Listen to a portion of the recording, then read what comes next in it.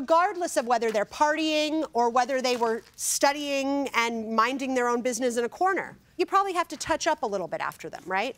I don't agree that that was quite normal wear and tear. When I live in an apartment, I don't leave my place in that kind of condition. I don't live like that. Okay, and that's absolutely your choice. But yes. Some smudges on the walls are something that you might expect when you rent a unit to two people that maybe aren't as fastidious as you. I didn't expect to find so many stains all over the apartment. Did you give permission to hang curtains? Yes. Okay. So a lot of what we saw, the nails and stuff, were the curtain nails left. Yes. Right? Okay. That's it. I'm good. The parties are excused while we deliberate in this matter. Thank you. I think there are a number of issues that this case has raised. The first is we know that California law is rather strict. Tenants are entitled to notice of damages within 21 days. Now, we've just had an opportunity to view the defendant's evidence with respect to that Exhibit D, which is titled Security Deposit Invoice, which is dated March 14th, which is within the 21 days. And it would seem to me that that invoice would be substantial compliance with the requirement that the plaintiff be alerted to what the defendant was alleging and withholding. So that brings us to the more tricky issue about the damages. What is fair and reasonable?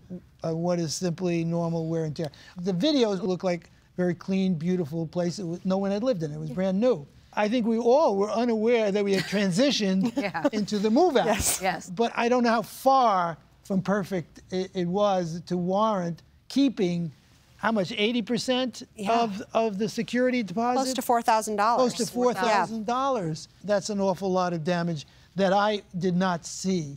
Now, she painted the entire place, charged over $500 for that. Right, and minimal holes in walls are exactly the type of thing that California law says are normal wear and tear. I think, as Rachel said, her roommate wasn't as neat as she was, because some of the photographs of the shower It's just dirty. It's dirty. were very dirty. So I would say she asked for more than ordinary amount of cleaning costs, but I would think she would be warranted under those circumstances. Well, she says here she was charged $580 for the cleaning fee and deep cleaning of floors. Right. Fine. I think that's fine. Right. I agree with you both, I think, on the cleaning. I think that the plaintiff's need for more itemization essentially comes down to her need for proof that any of these damages actually occurred. Right. I don't think this was really an issue about itemizing.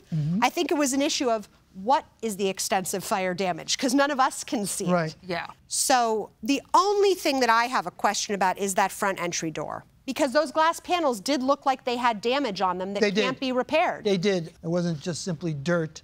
Correct. How much was it to repair that? How much was And it looks like a single charge for $650 to replace the front entry door. And are you guys talking about this door here? Yeah. The dots? That's not dirt? That's not dirt? I would give her the benefit of the doubt. I would. I would not give her the benefit of the doubt for that damage on the floor. Because, again, a little bit of extra damage on tiles is wear and tear. No. But She wanted that entire place zip-locked. She does not need to rent this place out. So what do we got now? We've got I'll give her the door. $650 $650 for the on door, the door. The $580 and for cleaning. $580 for the cleaning. And then I would deny the rest of the withholding. So I would return that money to the plaintiff. She was seeking to recover $37.55, deducting $12.30, which leaves us with $25.25. $2,525. Yeah. And then I think that this defendant... I didn't see bad faith. No, doesn't have best practices, but Doesn't have best not bad faith. I agree. Okay, we have a verdict.